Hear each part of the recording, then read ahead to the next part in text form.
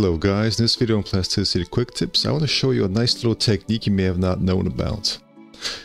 So, if I go ahead and hold down Shift, I can go ahead and press Shift D to create a nice little copy of these edges. I can now, for example, press SS to scale that. Now, even though this is not flat, Plasticity is powerful enough that if I select this, for example, and I press C, and then I select that, you can see it's actually able to cut through that. And this is very useful because this is now a separate object, and now I can of course easily give this a separate color, and I can create some fun fillet details and things like that. So this is a very nice way to create some slick sci-fi details. Just like that. But one very interesting thing you may not know about is that if you go ahead and let me just undo that. So if you go ahead and change the angle of the camera to like this, for example, and then you press Control Space to activate temporary construction plane, you can now select this solid, then press C and select this curve, and it's going to cut away using your camera angle. So previously it went all the way through here, but now because the camera angle, it's now going like this.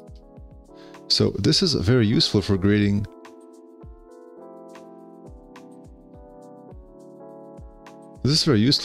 very interesting details, and lots of happy accidents can occur when using this method.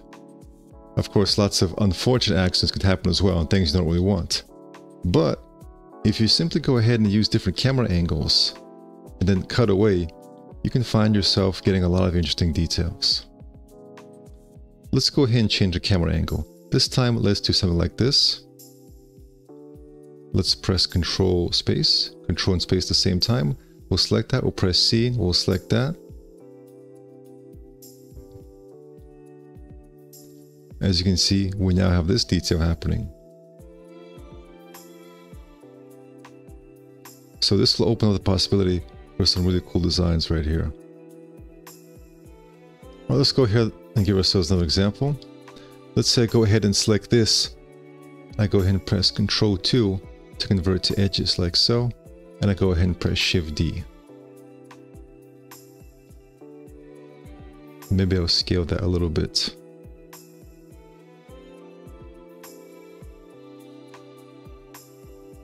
Let's see, maybe even something like this.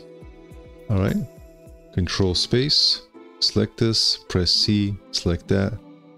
And as you can see, it just nicely cuts along there. We can either then delete that or simply change the colors. So guys, this gives us some very nice possibilities for creating some nice designs just by changing our camera angle and using existing pieces right here.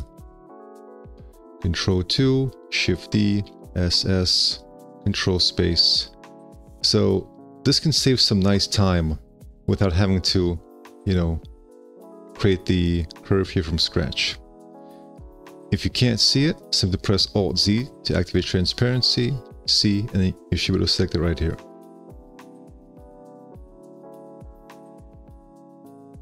I'll go ahead and press Alt M first to clear the color.